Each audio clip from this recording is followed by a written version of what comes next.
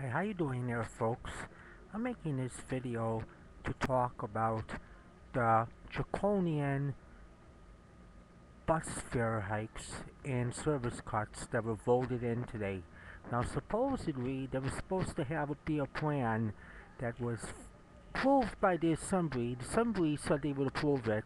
It was for there to be $2 tolls to cross over the crossings into Manhattan, and the payroll tax as proposed by the Ravage Plan, which the governor supports.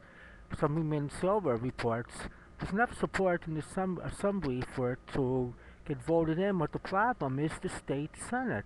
The state senate does not want to approve it. They voted it down. They don't want this to go through. Okay, Malcolm Smith is one of the culprits. One of the culprits right here, and it's in the paper. It's in the paper. It was in of the phone numbers of these state legislators that are the culprits for what's going on. Right here, it's in the paper. Right here. Okay, one of them is State Senator Kruger, 1718-743-8610. State Senator Malcolm Smith, 1718-528-4290. Assembly Speaker Sheldon Silver, he's not really really the problem. He's for it. 1212-312-1420. State Senator Dean Skelos, 1516-766-8383. Governor David Patterson, 1518-474-8390. Give these people a call and tell them to vote for the bailout for the MTA, because if it doesn't happen, there's going to be an elimination of almost 23 bus routes. Well, it's over here. It's in today's New York Post, folks. There's going to be an elimination of 23 bus routes. The M6, the M8, the M10, the M18, M27, M30, B23, B23, B25, B37, B39, B51, B75, BX4, BX14, BX20. Elimination of 4 subway lines are going to be eliminated, folks. And what's going to end up happening is 28 weekend buses are going to be eliminated. 28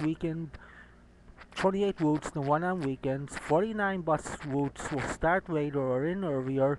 And what's going to end up happening is going to be very crowded subway trains. You're not going to have the choice of being able to ride on the surface, which I totally am repulsed at. Basically, you can't afford a car.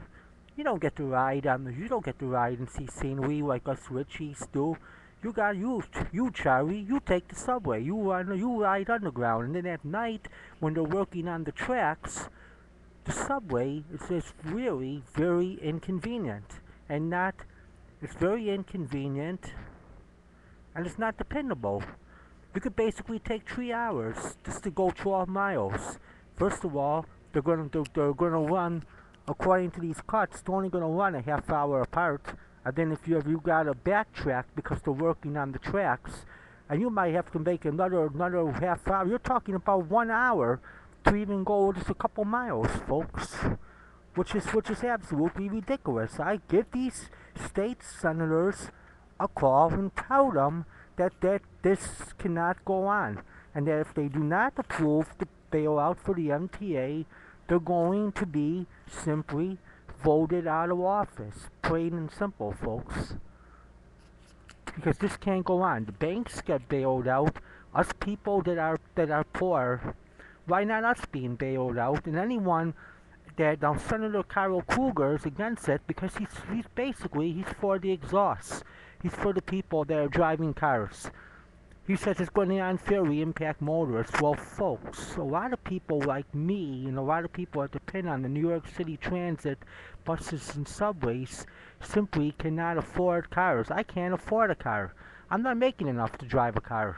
So these people that can afford to drive into Manhattan like big shots to and from work every day are not going to mind paying $2 to go each way. And the people that do mind, they'll stop driving, they'll start using mass transit, and they're gonna have less exhaust in the city and everything. It's 23 million gallons of gas saved every year as a result of people that use mass transit. That was quoted in today's Daily News, right here, and it was on pages 4 and 5. Okay, and right, it's on pages 4 and 5, and right here, New Yorkers who ride the subway rather than a car conserve more than 2 billion gallons of gasoline a year and cut carbon emissions by 100 million pounds. Well, simply, folks, what's going to end up happening is these cuts and these fare hikes go through. A lot of people are going to start driving. And this city's going to have way more exhaust on the levels, possibly of Japan, folks. Way more exhaust, and there's going to be less people. Ridership is going to go down, which is going to lead to even more fare hikes, more service cuts. This is a disaster, folks. Write to these politicians and tell them that they either start being for us, improve the MTA bailout to avoid the draconian service cuts and fare hikes, or simply they're going to be out of office. Alright, now hopefully tomorrow when I look at the paper, I'm going to see some good news.